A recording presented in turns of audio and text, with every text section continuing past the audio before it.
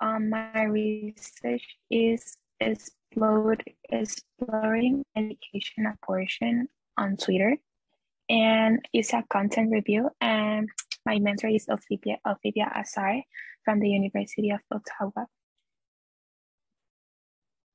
So what is medication abortion? Medical abortion was initially introduced within the 80s as a secure, effective, and fewer invasive methodology for terminating gestation. Since then, it's become a lot more widespread and customary as a secure abortion methodology. Medical abortion involves the employment of pharmacologic medicine like abortion pill and misoprostol that are taken together, but misoprostol alone may induce abortion. Medical abortion will greatly enhance the accessibility of abortion services because it may be administered by lower level healthcare staff or via telemedicine to women in areas underserved by the healthcare system, and also women are able to in private terminate a gestation in their home or alternative most popular location. Here we have the abortion pills that involves two medication, mifepristone and misoprostol.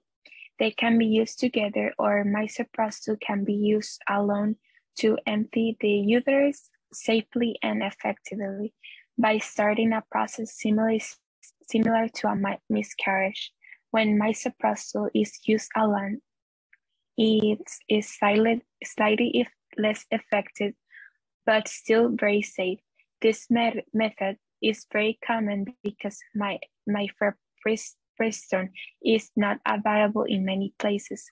Mifepristone and misoprostol can be obtained from a health provider, from pharmacists and medicine sellers, and from the internet. Depending on what country you live in, a prescription may be required to buy mifepristone and misoprostol from a local pharmacy or medicine seller, but the two medications are often sold without a prescription.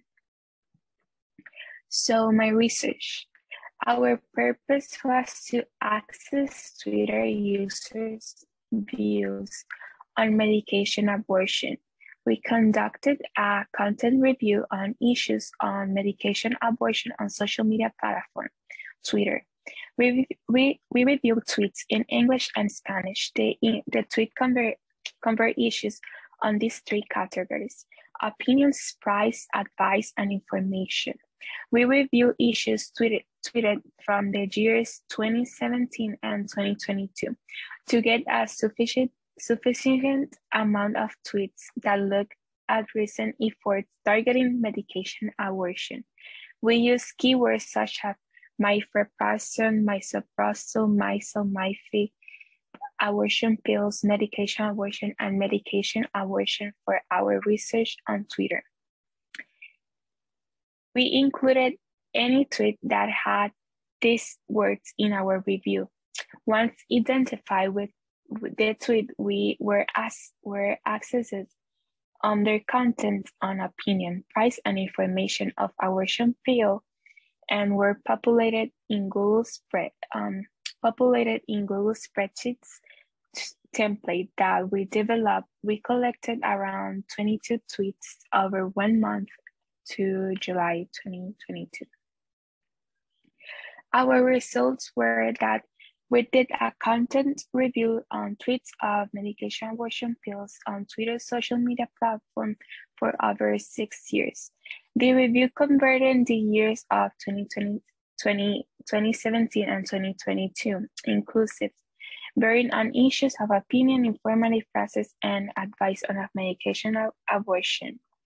Most of the tweets were on opinions held by the tweeters. About 55% shared their opinions, and a few give information, like about 36% on the abortion pills. A tweet is representing 4% and 5% respectively, were on prices and advice on medication aversions. Our reviews focus on 4 major themes. Here we have the statistics of the abortion, of the opinions and the information that we got on Twitter. And thank you to my mentor and Talaria.